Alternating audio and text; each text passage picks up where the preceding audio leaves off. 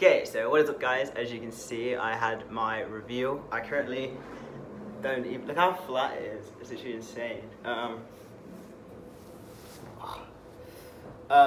Yeah, so had my reveal.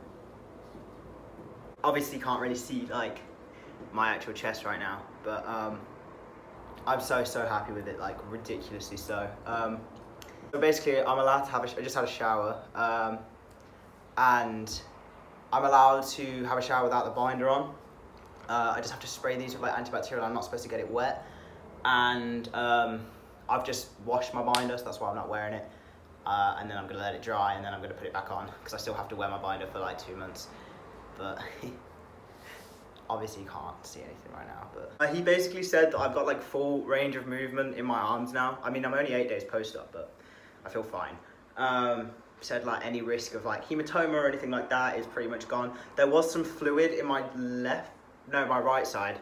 I think my right side's a little, like my left side's better. I mean, I'm really happy with it overall completely, but my nipple's a bit closer to the incision like line on my right side. But he did say that I was a little bit unleveled when I had tits, so that could be why that is. And obviously once it all heals and I'm, you know, fade and stuff, I won't even notice. So I can't like lift heavy things still, and stuff like that, but other than that, I mean, I'm pretty much ready and ready to go. I still have to wear my binder for pretty much a month, but I can have breaks and I can wash it and I can shower without it. And then after my 2-week post-op, which is in a week from now, I get like all of those took off and I'll just have nothing on. I'll just have to wear my binder for another 2 weeks.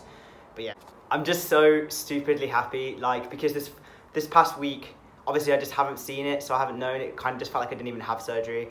And I was so nervous before I went in. Like, I literally felt sick, because I was scared that maybe I'd moved too much or done too much myself. I was scared that something was gonna go wrong. I was scared I wasn't gonna like it, but I really liked it. They took half of my stitches out today, so they took every other stitch out, and then in my 2 weeks, they take all of the stitches out, and then I just have to wait for the nipple scabs to fall off and stuff like that. But yeah, I mean, I'm so flat. It's actually insane. I just had a shower, like, completely naked almost, but I had the dressings on, and it just felt so sick. Like, it's just so good. I'm just so happy. Big shout out to my mom.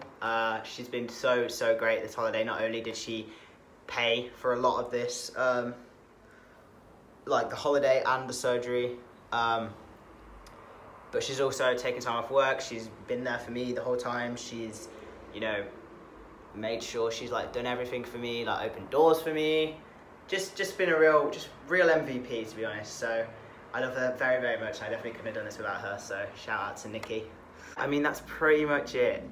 You should follow my Instagram, which is thatguyollie_, for more regular updates. I'll probably film a month post-op video. So like the video if you liked it, and comment down below. If you have any questions, then please let me know. I couldn't recommend Dr Lembas anymore. He is a really lovely guy. He speaks really good English. There's a couple of the nurses that speak really good English. Even the ones that don't, you know, they can kind of mime things to you and also just use Google Translate. I'm trying to get into the habit of pushing my shoulders back a bit because I'm so used to hunching over because, you know, I had tits for so long and now I don't, so I'm trying to be more like, yeah, I mean, I think that's pretty much it. They're gone. Other than that, guys, I'll see you next time.